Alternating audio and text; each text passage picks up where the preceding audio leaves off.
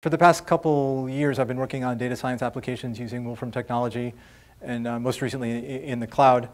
This talk is going to consist almost entirely of examples of doing data science in the cloud with data coming from a variety of sources in a variety of domains.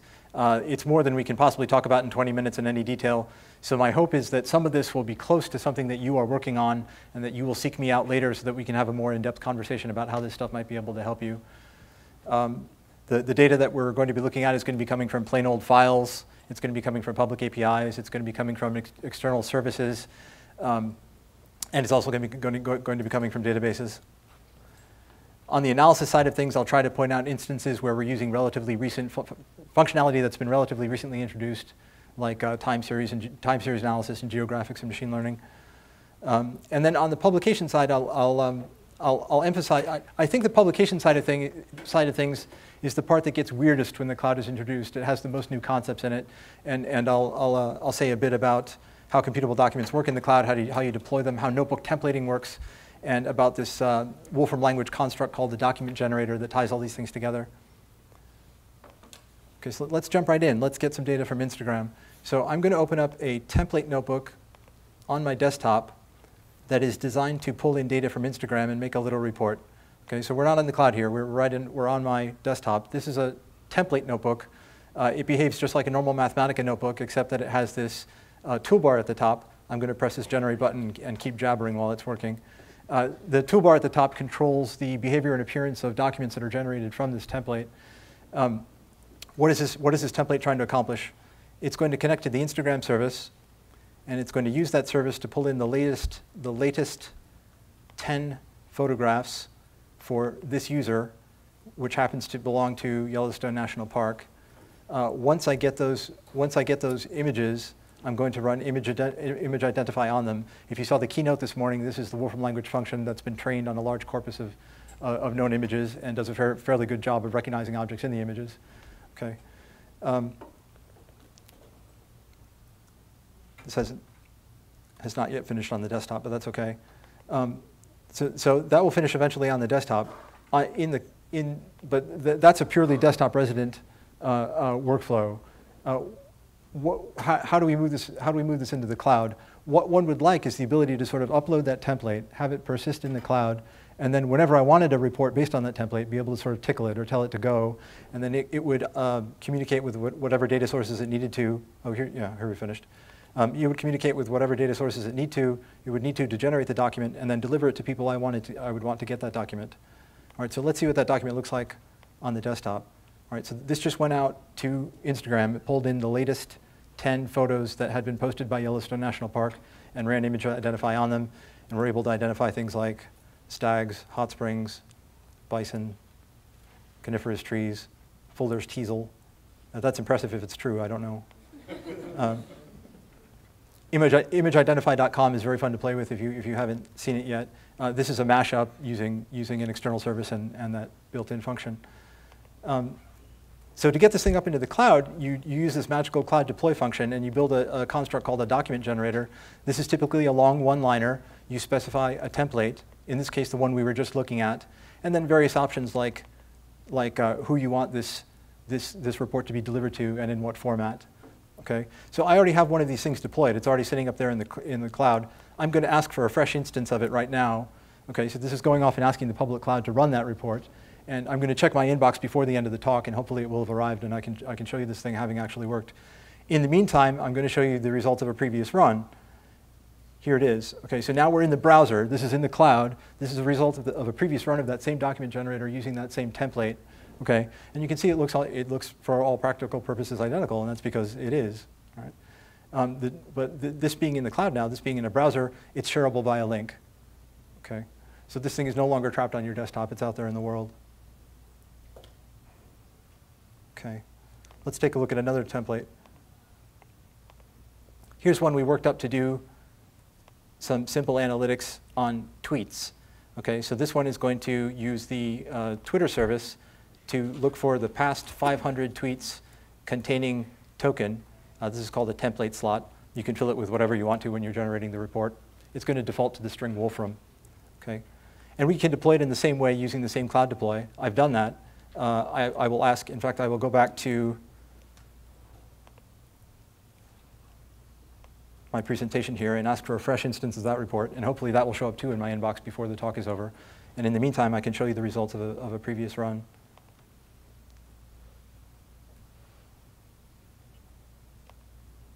Okay, so here's the results of a previous run using that template and generating a report. So these are the past 500 tweets in the world that contain the string Wolfram. It's not guaranteed that they have anything to do with our company, but this template does sentiment analysis on the tweets using the built-in classifier function, and we can see they're mostly indifferent, but we're happy to see that the happies outweigh the sads by 2 to 1 or so. And then we have a pushpin map of where the tweets originated.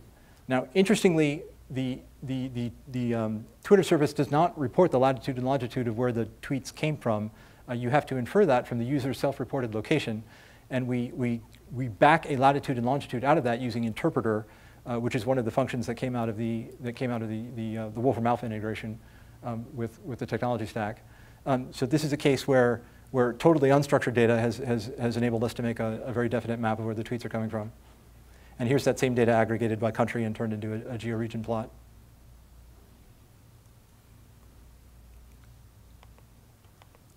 And so on. I'll just show you a couple more templates that do very similar things.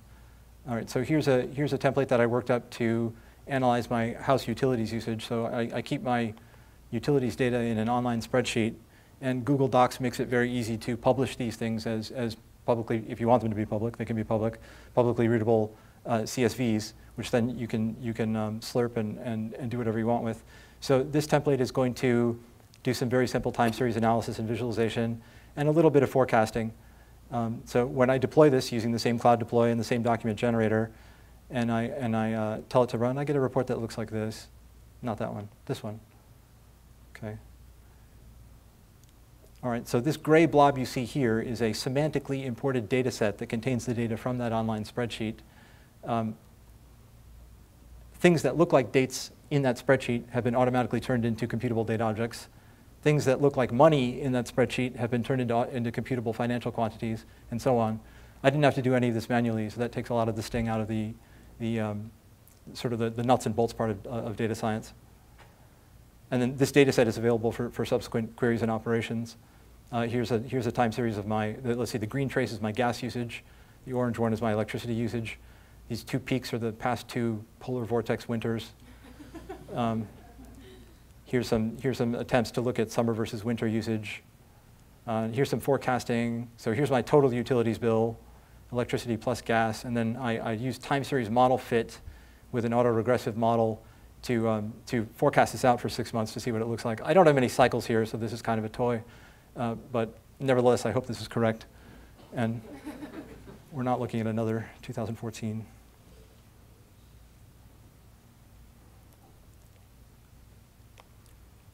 Here's an example of a template that queries the Wolfram data drop.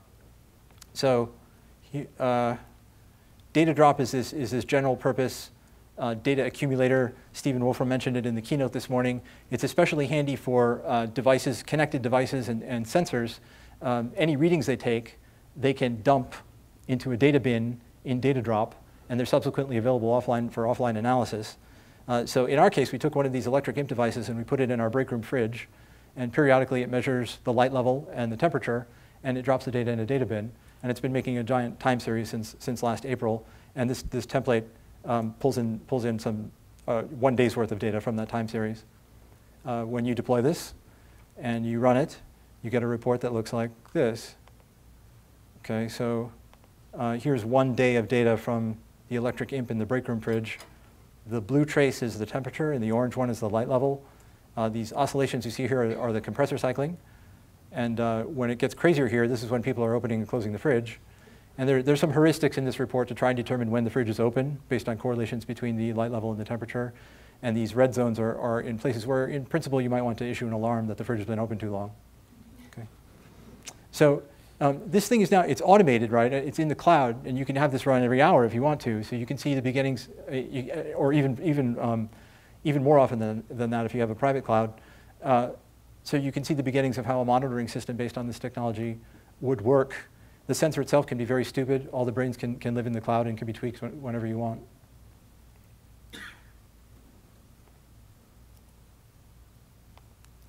I'll show you one more along these lines. The city of Chicago has very excellent publicly available analytics. They have data sets on all kinds of things. This template is designed to pull in data from their crime database, which goes back, I think, to 2001. It's totally public and totally open, so we can get it with a straight import here. And then we're going to do some time series analysis and some mapping on the data in this data set. This data set is already very structured and very clean, so we don't even have to do any semantic importation on it. When we deploy this template and we run it, we get a report that looks like this. Okay, so here's the past 50,000 reported crimes in Chicago, so this goes back to late summer. This is aggregated by hour, so these oscillations you see are daily. If you blow this up to 1 week, you get a plot that looks like this. Okay, and then if you ask, like, what is the mean number of crimes per hour by hour of the day, you get a histogram that looks like this, where it's quietest around 5 or 6 in the morning, and then it's about twice that in the evening. Here's a sample of, I think, a pushpin map of 1,000 of the crimes in that 4-month sample or so, overlaid on a map of Chicago. This is using geographics. And then you can do a smooth kernel distribution estimation based on those incidents to generate a map like this, and possibly identify hotspots. I'm not sure this is actually. I don't think this has any content. This is probably just showing you population density or something, but it's in any case, it's very easy to work up things like this.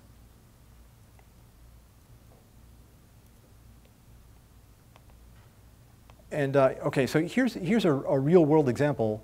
The previous 5 were sort of demos. This a couple weeks ago in New York, I met a guy who worked in the financial industry, and he takes data mostly from Bloomberg about bonds, and he prepares reports he prepares debt profiles on these bond series for other people in the financial industry. This is not I don't know anything about the domain here, but as a reporting problem, it was reasonably straightforward. His source data is CSVs, and they're not very big, so no problem there. You know, anybody and anything can handle that. For his output, he wants presentation quality PDFs that he can email to people. He wants the process to be totally cloud resident, so he never has to babysit it. This is not something he wants to have to do on his laptop. He just wants to have it up there, running. And he wants to be able to drive the entire process from code. And we love to hear that. And that's exactly what we want to hear. Okay, so the data itself looks like this. It's just a big table, or a couple of big tables. This is totally meaningless to me, but meaningful to people in the financial industry. So the user wrote code. He wrote his own package to take apart that data, take the fields that he wanted, compute metrics of interest to him, predictions and so on, and then output these in another data set. Here, I'll run that code right now. Okay, so his intermediate output is a data set that looks like this, that contains all the things he's interested in, and he wants to turn this into a PDF report that looks nice and is nicely structured. So he has some further code that divides this up into that groups this by bond series. And at that point, you can template this, and you can template this and turn it into a report and deploy it using the same mechanisms that we saw in the previous 5 examples. This one is slightly more grown up, and it does a few more things. It has fancy things like an epilogue function that sets the print options on the generated document, so you have a nice header and footer in your PDF. This example is also slightly more complicated because the user has code. He has his own package. We have to upload that to the cloud and make sure that's accessible in a place where the template can get at it when it actually runs. Okay. But nevertheless, you can run this and it works. I'll show you here's an example of what a generated document looks like in the cloud. I'll blow this up a bit.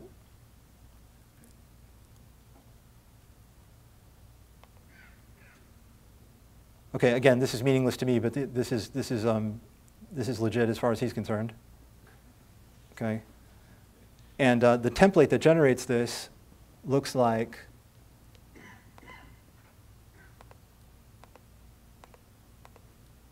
this. So the template itself is very short, but it iterates over these various series to generate that long thing. Okay, and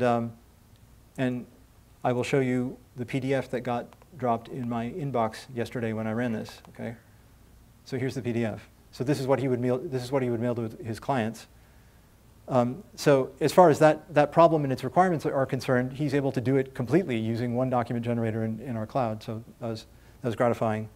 The next step he wants to take this to is to put a form page in front of that so that users can show up, choose a data set of interest to them, and then generate a report like this one based on that data set. So that's another level of integration, but totally doable.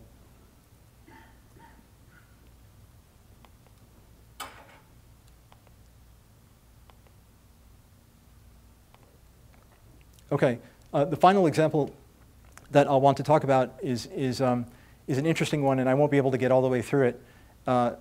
This is a request that came from a prospective customer. Their job consisted of doing linear optimizations all the time on constraints that were constantly changing. So linear optimization problem would be like, I'm a farmer, I have so many acres, I have so many gallons of fertilizer and so many gallons of pesticide. I can plant corn or beans. Corn and beans have a certain price this year. How do I plant my field to maximize my income? Okay, so it's that kind of problem. There's a substantially more complicated than that, but that's the basic skeleton of it. They wanted to build an application that their users, who are typically agents out in the field, would be able to access. So they wanted to store the constraints in a database. They wanted these remote agents to be able to access that database using something like a phone or a tablet app to add constraints to the database and then request optimization solutions based on the current contents of the database. Okay, so this is an interesting example in a few ways. It's not really a report-based workflow, for one thing, and it uses databases. It uses databases, which are typically not open to the public. Typically, they're not exposed to the outside world. You can still use a cloud-based workflow to get at them, but typically you would want to do this with a private cloud, which is hosted on your organization's internet, or behind a firewall, someplace where it's safe to get at that private data source. Okay. And further, they were interested in visualizing the solutions to in visualizing their optimizations in such a way that they could play with them and see what the effects of having suboptimal solutions were. So in this case, here's an example of minimizing the quantity x plus 2y subject to a bunch of constraints. The way you get at this in the Wolfram language is with this linear programming function, and there's the solution, and there's x plus 2y given that solution, and here's that solution visualized. Okay. If you saw Jan and John's talk at 1 o'clock, getting these visualizations like this into the cloud is as easy as just cloud deploying them.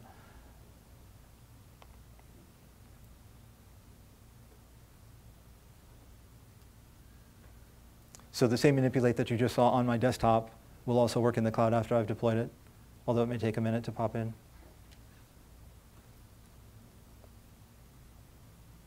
Or more.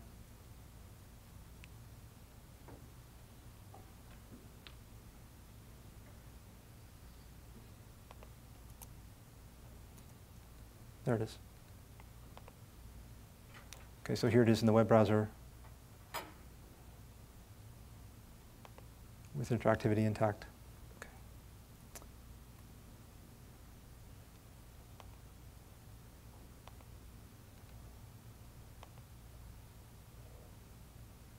Okay, so for those of you who do have data flows, and I suspect there are many of you that talk to databases and want to know how this data science stack can interact with those databases and how to build an application where people using API functions and form functions can talk to that database, I encourage you to seek me out, and I can go through this example in more detail with you. Okay, so in the first 5 or 6 examples I showed you, we had this sort of classical reporting workflow where you had data coming in, did some computation on it, and had a computable cloud document coming out. The nicest thing about that, and I think the single most compelling feature about doing data science in the cloud, is that it solves this dissemination problem of getting getting data and information in front of decision makers who wouldn't otherwise have access to the data analysis tool set. And that's very, very useful. You saw me in this talk flipping back and forth between cloud and desktop a lot. That hybrid workflow is not only supported, it works very well and turns out to be very powerful. We saw a couple examples of knowledge-based analytics helping us out. Examples of that would be like the interpreter function in the Twitter template, which was able to infer tweet locations for us based on unstructured data. Semantic interpretation was able to clean up our utility spreadsheet with no work on our part. The private clouds in the database example that I wasn't able to go through thoroughly are appropriate for data sources that you don't want to or can't expose to the public. We are working on a Wolfram data science platform that will sort of streamline the kinds of things that you've seen here, and particularly the problem of working with multiple documents in a single browser tab is a very thorny design and technological problem. So you might have a template and a report generated by that template and possibly some other code too that you need to be editing at the same time. So the data science platform will be designed to make that easier. But I want to emphasize that everything you've seen here is doable with the current cloud and was done with the current cloud, so that if any of this looks interesting or useful, you can start tinkering immediately.